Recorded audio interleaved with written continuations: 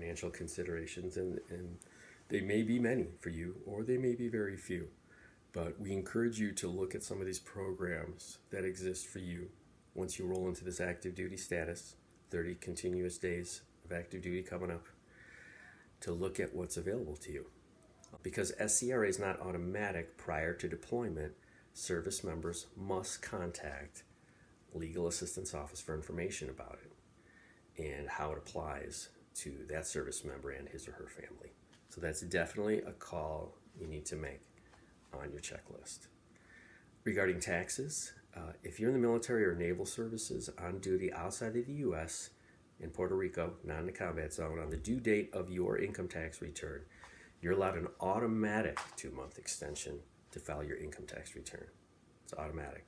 The automatic extension, it's not an extension of time to pay any tax owed by the regular due date. So if you don't end up paying that, with a solid estimate of what you would owe, if you're going to owe something, it's going to be important to have gotten that in, because obviously you're going to get interest on that owed, and sometimes there's an additional fine on top of the interest. If you're in a combat zone, the deadlines for filling your tax return, paying any tax you may owe, and filing a claim for refund is automatically extended in 180 days.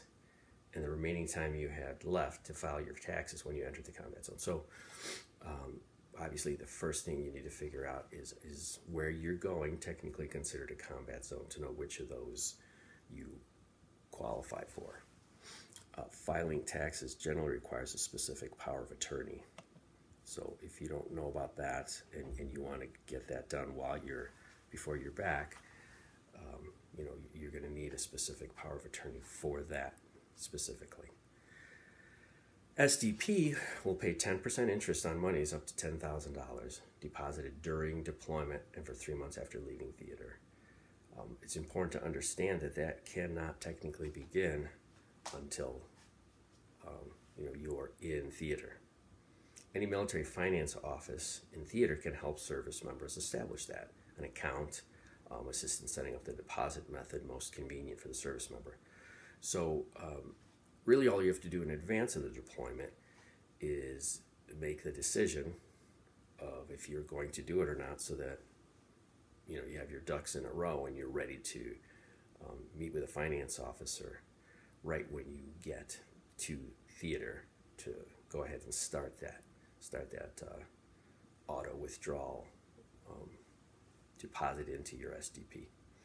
Because 10% is really a lot of money. It's an interest rate that you're really not going to find, especially in the times we're in.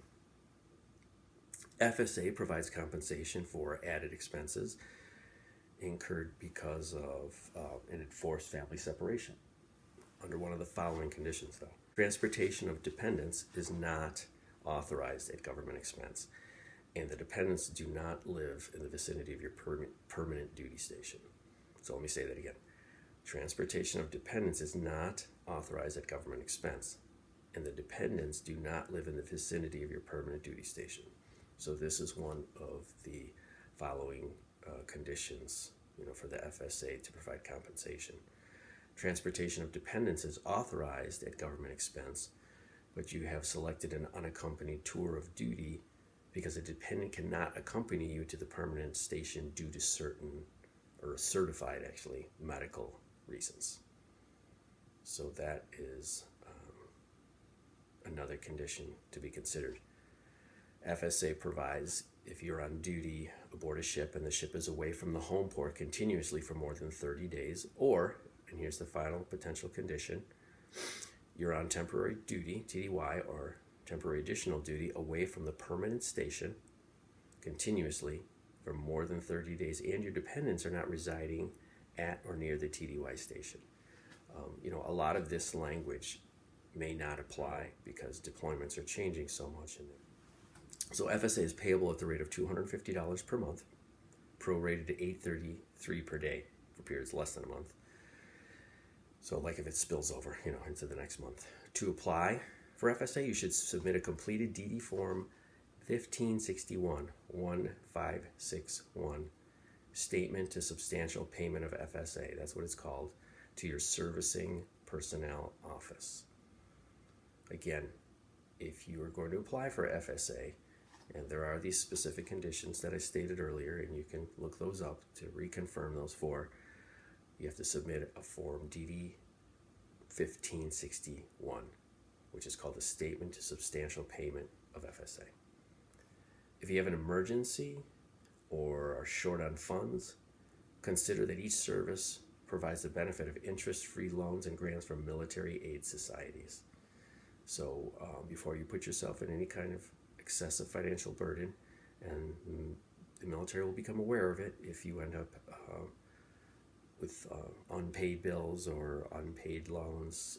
There's a way to do this with military aid society support.